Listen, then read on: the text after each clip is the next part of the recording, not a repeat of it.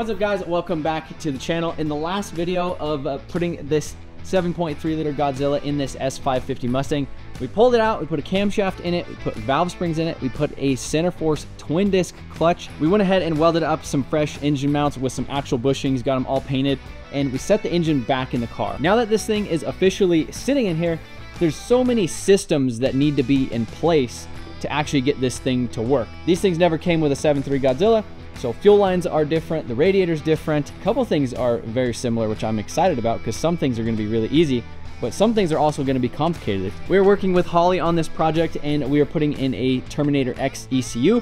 We have a fresh 7.3 Godzilla harness that they just came out, so it's full plug and play for this specific engine. That is gonna be here tomorrow, but in the meantime, we have a ton of stuff to go ahead and button up, and we're just gonna get to work. So we're gonna bring you guys along with us, show you how everything works together, hopefully. Good.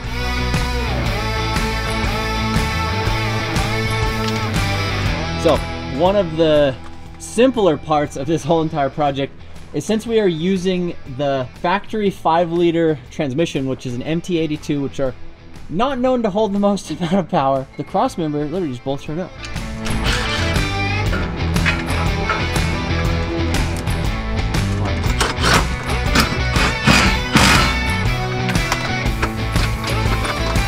Now it's really done.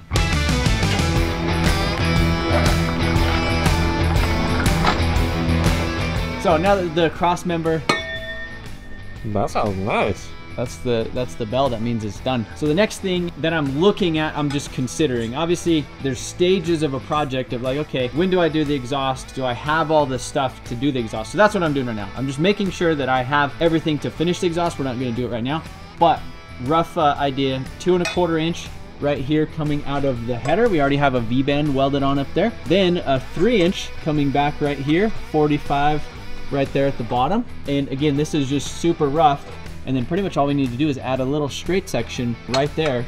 And this is actually going to a off-the-shelf Coyote exhaust. So this is actually, I believe, the Flowmaster something. It's basically what we had on here before with the 2J, but instead of it being a single exit for the EcoBoost, because we had an EcoBoost exhaust, because we obviously had a single turbo, now it is dual 3-inch all the way out of the back with this little X pipe right there. We're gonna go ahead and remove the exhaust now that I know that I have the stuff to finish it, stick in the shifter with the shift linkage, and then the drive shaft. I'd like to thank today's video sponsor, MotionAutoPerformance.com, where every $1 you spend on performance parts for your car actually gets you some entries to win this 07 STI. Speaking of performance parts, Eric just spent the last hour installing some fresh BC Racing coilovers on this Subaru STI. When we got this car, it actually had these TN coilovers on it. So these are not a bad coilover, and I've had them on some previous cars in the past, but the previous owner actually made a big mistake installing these. So they wanted to lower down the car, but see that? They actually lowered the car by taking the preload out of the spring, and essentially the car was riding around on bump stops. So we go all the way down. There's barely any travel on that at all. Like, we are super close to the bump stop. So the proper way to actually lower the car, you can see there's plenty of threads in here. So you would loosen that bottom nut right there, thread the coilover body down into it, and maintain that preload. So you want just a little bit of preload. Normally I use like about a coilover wrench worth, just to give it a little bit, about where the spring will still spin a little bit. That's how the BCs come from the factory. So we thought that these coilovers were completely blown, and obviously we are a dealer for BC Racing coilovers on MotionAutoPerformance.com. It's crazy to think a set of coilovers could actually get you to win that car. Garrett Turbo, Deechworks injectors, and over 200,000 other parts. Also, anything purchased on MotionAutoTV.com gets you 10 entries for a chance to win the car. And we are doing tools in random orders for this week. So shout out to today's video sponsor. Be sure to click the link in the description. And we got some work to do on this Mustang, so let's get to it.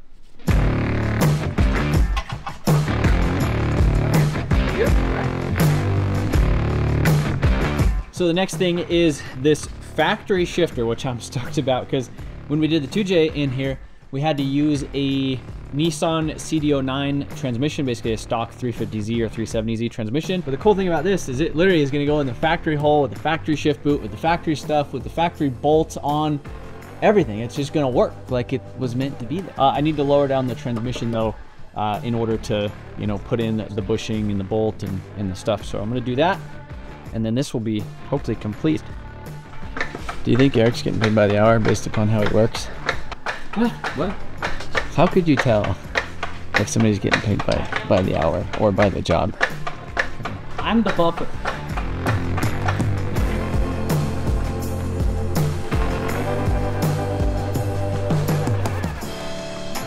He's polishing dirt nibs out of the paint, but instead of using the electric tool, he's using his fingers polishing it. He's the buffer. Wow. And that's how you know he's getting paid by the hour. If you guys haven't met Eric yet, we actually, I don't even think he's officially hired. I think we just started paying him and he just came back. He just keeps coming back all the time. He keeps coming back and I keep paying him. So anyhow, we have been uploading a lot of stuff on the vlog channel, the Trevor Jameson vlog channel. A little bit more long form versions. I know a lot of you guys really liked the format of this last episode, basically part 2 of this whole build series, and I really like that too. And that's where Motion Auto, I think, is going. And we're gonna keep a little bit more of the raw vlog type stuff on the vlog channel, Trevor Jameson. So we'll put that link in the description if you guys want to see some more stuff right here. Me talking crap to Eric, me fighting Charles in the background. We got some interesting stuff on the lift back there. Yeah, we got some stuff. I've been doing some things, but that's what the other channel's for. This is what we're doing.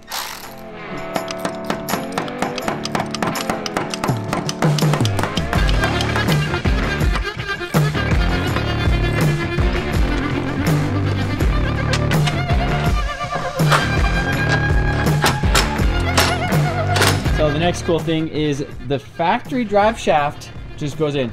And when we did this whole swap initially, that's one of the things we did. We put in the factory cross member, we put in the factory drive shaft for all this stuff, and then we made the engine mount. So now that, you know, everything is back in there, now it actually works. So shaft me. Maybe go down in the middle, back up. Not bad, huh? Look at that. We got in the shaft, and this is the good one.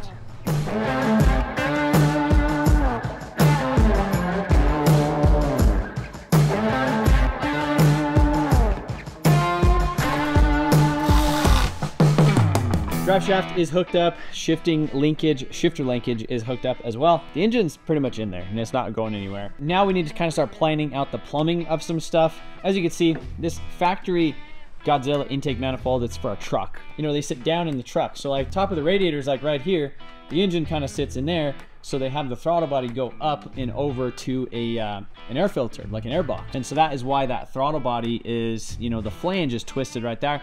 We made this thing about a year ago when there wasn't as much development. And we actually have a surprise in a box right over here.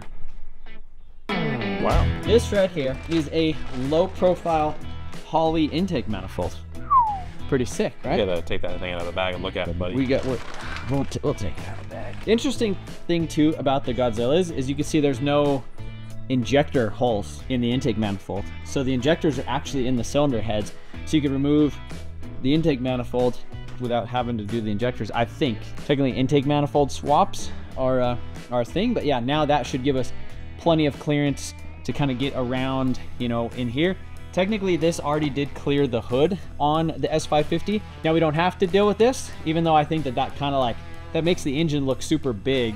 I feel like just putting that on there is just gonna make it look a lot smaller and cooler as well. Get this thing off of here and then we'll kind of set that on there, and then we're gonna start messing with the wiring harness as well.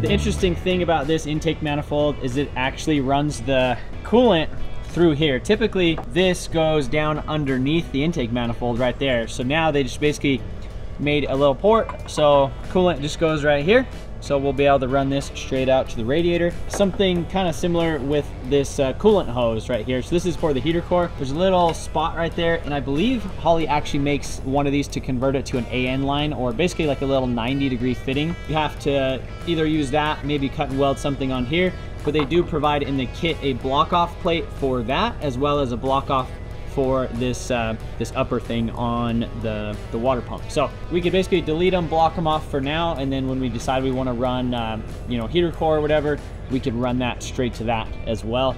I do plan on running a heater core in here, so we'll probably go ahead and order that fitting. And I'm glad we're kind of like trying to lay out everything with this thing today. That way, if we need any additional parts, we can get them ordered and get them coming right away. Next thing we need to kind of start doing is the fuel system, get the layout for that.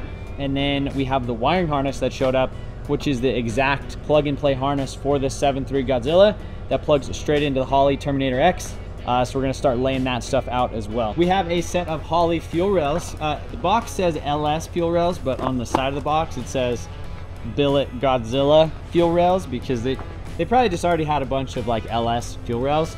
And if you really look at the dynamics of this engine, it's like, it's pretty much an LS, but an LS is pretty much an old pushrod modular motor. OE style Godzilla intakes, obviously with this fuel rail, it's gonna fit no matter what, just because it bolts onto the cylinder heads. Those are nice looking rails.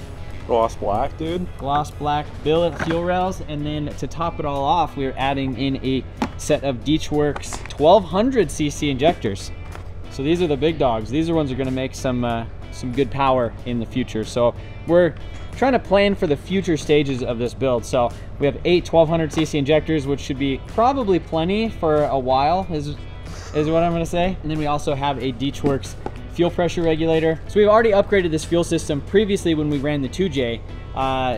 Deechworks made a billet fuel hanger where I have 2 or 3 Deechworks 300 fuel pumps in the tank, 8 amp feed and 6 amp return. So we're basically gonna use all of those lines and go up to this regulator, basically in the same exact spot that I had it with the 2J, which is literally right here. So fuel pressure regulator right there, and then we'll run the, you know, the fuel lines up to the engine, and that should be it. So we're gonna get the injectors sitting in there, make sure we can go on and off with the intake manifold. If we can't, we're gonna go ahead and finalize some stuff with the intake manifold, so that way we could just kind of start buttoning this thing up, so that way we can move on to the wiring harness. I've had a pretty good relationship with Deechworks over the past couple of years, and before they sent it out, they just did a quick laser etch of the Motion Auto logo. That's so sick. On the front, so that's really cool. That's a nice little, and it's on the back too, so that way you could decide which way you want it. So we'll probably right there, front and center, little bracket bolts right here on the side to where you could go like here, here, here. You could mount it there. You could bend the bracket, you could cut it, you could weld it, you could do whatever you need. So it's kind of a pretty good solution to mounting the fuel pressure regulator. We also sell Deechworks products on motionautoperformance.com. If you guys are needing any Deechworks stuff, if you need anything you don't see on the website, you can shoot us an email. We could get a lot of stuff. But if you guys want to get some parts, help support us, help support the companies that support us, motionautoperformance.com, link in the description.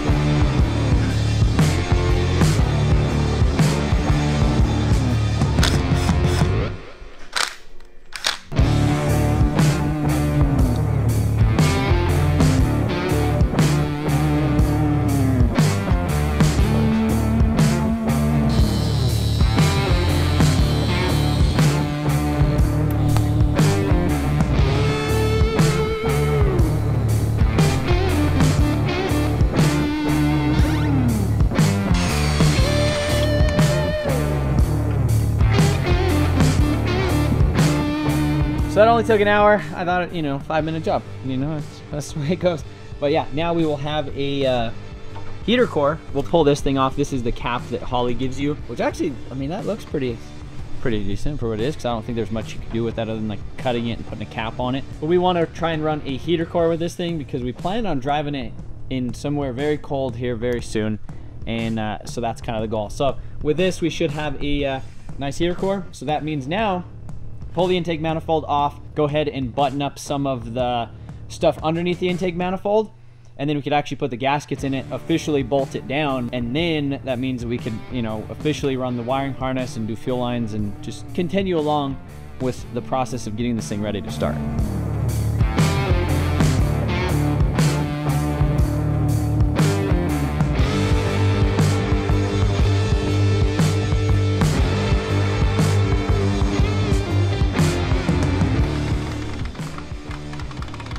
You know what that's the sound of?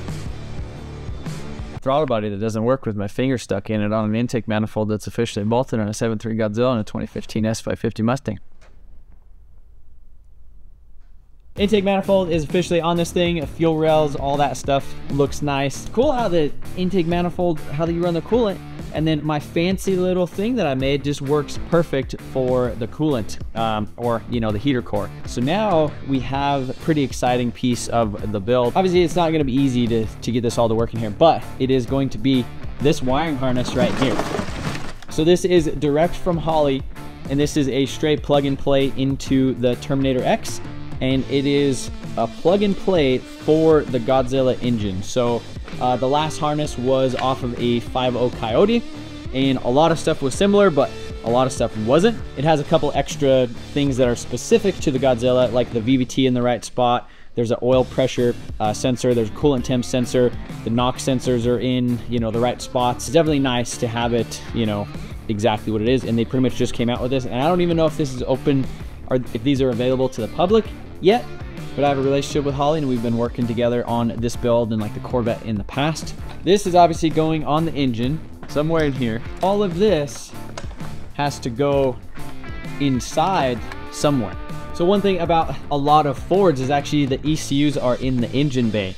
So the normal wiring harness for the EcoBoost, which was powered off of this ECU, is just right here. This Holley ECU actually is going to be inside of the cabin, you know, the cockpit, inside of the cockpit.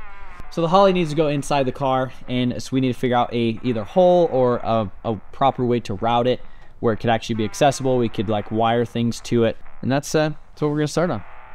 So I'm gonna go ahead and pull out the fender well. You can see we have little rubbish from drifting before, but pull out the fender well, and then we'll see how we could get this Holley harness to actually run inside of the actual cabin of the car. So I pulled the inside kick panel down here.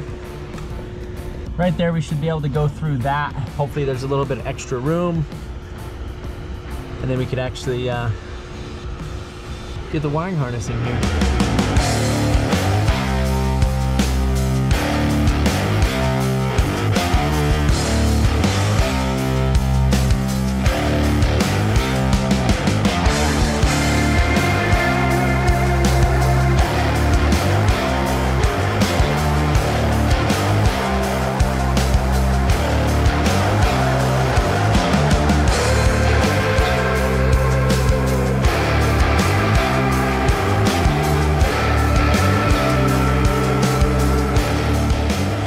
Got the fuel system done on the top. Pretty much the only thing I need to do is run the ADAN feed line through a fuel filter. So we got a D-Torch fuel filter right here. We didn't have any issues with the 2J in here because we had a single exhaust, because single turbo. So we have the exhaust on this side, so I didn't have to worry about anything hot over here in this area. So you can see my fuel line's already made. This is the one that was in here with the 2J. But then right there, you can see if that's where the fuel filter goes, then bam, pretty much straight into the exhaust. The way that I have the fuel system is it actually kind of goes over to the passenger side through the back of the engine. There's plenty of space back there. I think I'm just gonna move this fuel filter actually back here on the fuel rail, but also we're gonna have the exhaust, and the exhaust pretty much goes right here. So hot stuff, you know, again, we don't want hot stuff by the fuel if we could avoid it. So maybe we need to do something else. Simple challenges of, you know, going back from a 2J to a V8. So we're gonna keep working through that. Fuel line, we moved the lines on the side of the frame rail. Basically there's two frame rails here. There's like an inner and an outer. And so this is above that, so it's not gonna get hit with anything. We moved the fuel lines from, they used to go around right here and go underneath that, to now on this side, and then they go up behind the brake booster, and there's actually a plate that goes behind the front wheel that's kind of like an impact thing. All right, DeechWorks fuel system is done. The Holley engine harness and plugged into the ECU is done. So now that leaves the next system, which is integrate the Holley wiring into the chassis wiring, and then figure out when we like push the push button start, how we get all that stuff to work and talk to each other and be happy. And I don't think it's gonna be very happy, but we're gonna figure it out.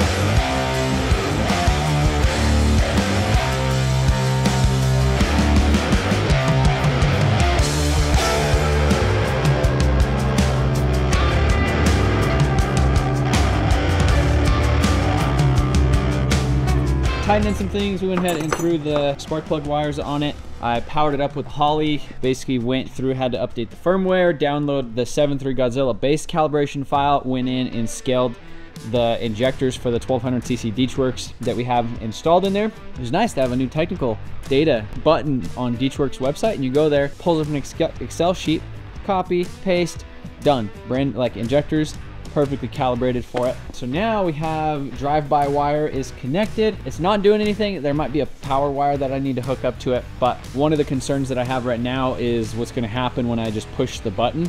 Obviously this car is a 2015 Mustang and it has a proximity key. So as long as the key is in the car and you push your foot, technically, since this car was an automatic, if you push your foot on the brake and push the start button, it engages the fuel pump, the starter, all that stuff. As soon as the car sees an RPM signal, it turns off the starter. The car, let's call it the body control module, does not see any sort of an RPM from this engine. It basically doesn't know it's there, but I have the starter wire hooked up to the factory relay from this car, and I have the stock EcoBoost ECU in it. So we're gonna try to figure out a way to split the signals, the crank signal later. Maybe I could put like the tachometer signal like into it or something. We'll figure that out later, but for right now, I should be able to push the button and it should crank over, and then we should see if we have fuel pressure and all that other stuff, which will be nice.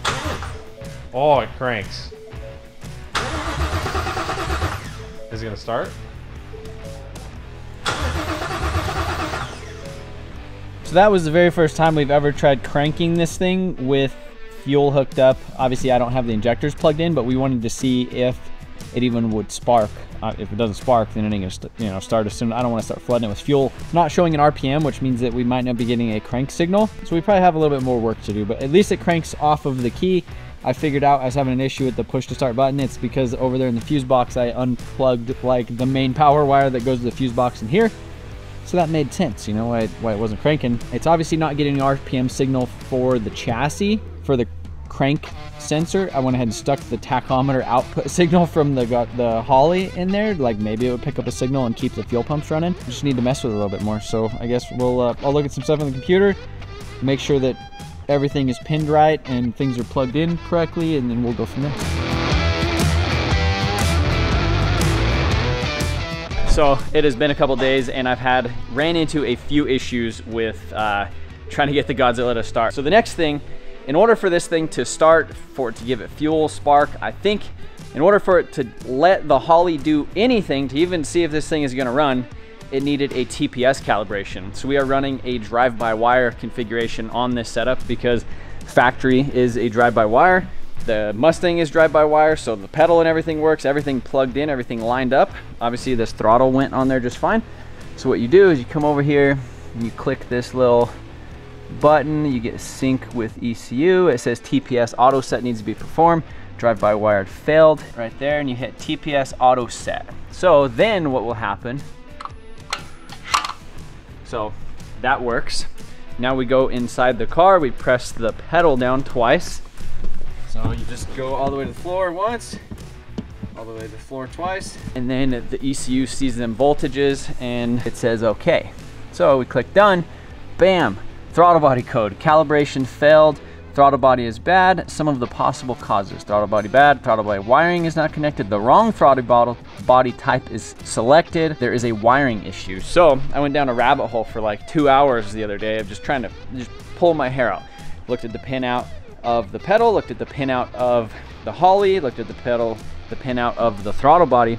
Well, turns out the stock 7.3 Godzilla throttle body has only one TPS in it. A different throttle body off of a different model year, basically off a 2015 and up 6.2 truck, not a Godzilla, that has the correct pin out. So obviously my throttle body failed, which means that it does not pass the TPS auto set, which means that it will not give it fuel and spark, which means this thing has basically not been running for 4 or 5 days because of that. So anyhow, last night got on Marketplace, I typed in 6.2 Ford, bam, somebody's parting out a 2015. So I got this. It actually has the right part number on it. If you come over here to the Holly instructions, I guess there's instructions for a reason. Also, if you guys are ever messing with a Ford, you could get on motorcraftservice.com, sign up, pay like $30, and you have full access to like their diagrams. You could put the VIN number of your car in, whatever, and you get exact pinouts, connector faces, everything. Helped me out a lot with my truck, and it helped me figure out this issue with this throttle body and the fact that this one doesn't work, this one works. I checked basically a 2015 6.2 truck. Pinouts are different. Same pinout, but on this one, only 5 wires are connected on a Godzilla, which is just, that's just wild. All right, so that worked. The other one worked and did the same thing. Pedal, down, back, down, back. We're figuring this out real time. Let's see. Done. Let's see if she passes. This was successful. That's crazy. So that's literally it. So I'm gonna go ahead and bolt this throttle body on now, and then I guess we're gonna crank it and we're gonna see what happens. So new throttle body is on, and we're gonna take a gander at this together, boys. Oh yeah.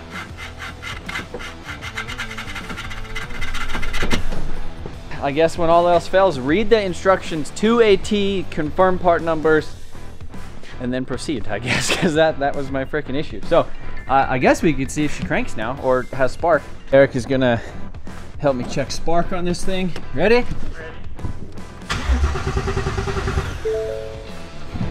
We got spark. Wow. So you know what else we should do?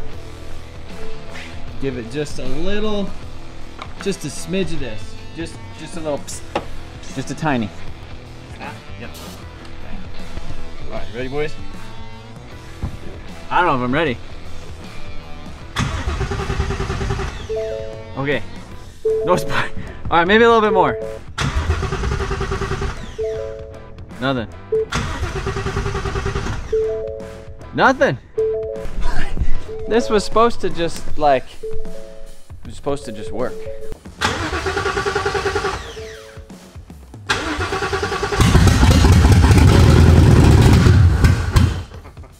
Buddy, it just needs fuel. Literally all I need to do is hook up, plug in the injectors, because we wanted to make sure she fired. So the injectors are not plugged in right now. And the fuel pump, it's not getting a signal, I believe, from the body control module, which means that it's not going to prime the fuel pump. So we need to make it so the fuel pump runs with the ECU, check fuel pressure, and freaking fire it up. Other than that, like, buddy, that was the first, that was it. That was the first pop and bang with us. We heard it bump once when we sprayed a little bit of starting fluid, and then we figured we'd turn on the camera for y'all. So fuel pump, and let's let her rip. That's exciting. Finally.